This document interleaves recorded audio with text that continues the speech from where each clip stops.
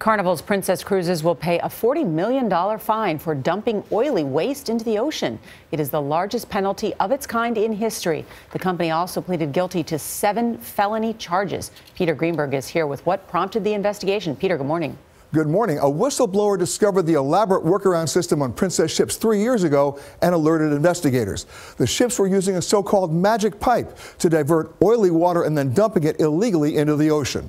Investigators charged the cruise line had been dumping thousands of gallons of contaminated water for at least 8 years. Our open seas are not dumping grounds for waste.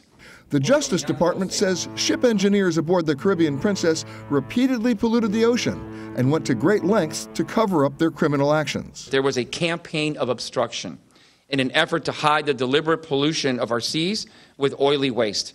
Cruise ships store so-called bilge water, a mixture of water, oil, and other chemicals below deck.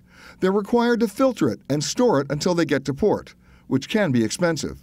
The DOJ says Princess Cruises used what's called a magic pipe connected to a hose to feed the dirty water into a tank that holds water from the ship's sinks and showers.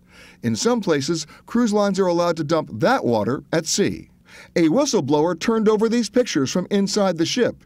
Investigators say the cruise line used illegal practices on not 1, but 5 of their ships over the 8-year period. We are very sorry for any harm done to the environment. Princess Cruises President Jan Swartz says several employees were fired and many retrained.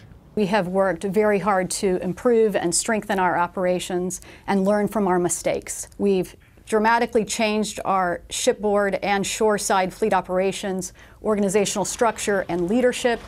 We've invested in millions of dollars upgrading our equipment. It's not the first time a cruise line has been hit with big penalties for similar charges.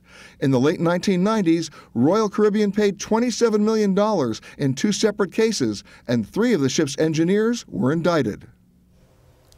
The plea agreement also requires all Princess ships to participate in a court-supervised environmental compliance program.